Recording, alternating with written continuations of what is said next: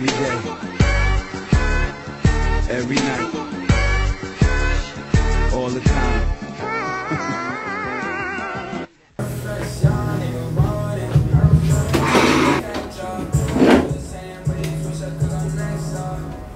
So I'm about to go hit up a session, guys. So just waiting for Brendan to get here and Josh to get here, who's going to be filming the video for you guys. So all props to Josh for getting around and doing some filming. So now that I am in this bulking, I'm not bulking hectically. I was after I finished that diet, like I sort of was splurging out and whatnot. Now I have slowed down. I'm trying to clean up the diet with meal prep and everything, but intra-workout is essentially going to be carbs. Carbs are like a major thing if you do want to get in a really good workout, especially when you are trying to put on mass. A lot of the time your body may go catabolic, especially when you're dieting and whatnot.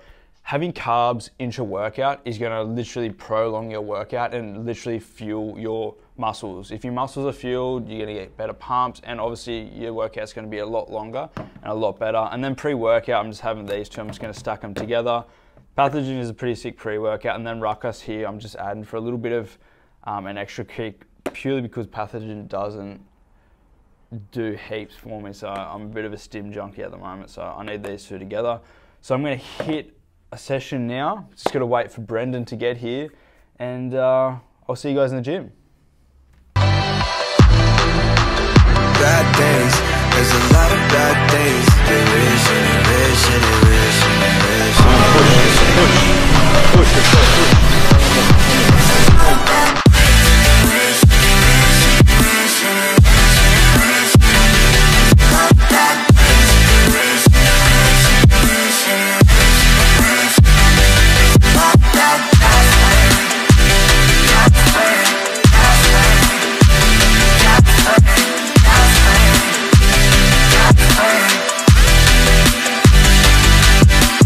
Alright, so we're going to wrap up the video here. He's actually going to go on and do some biceps.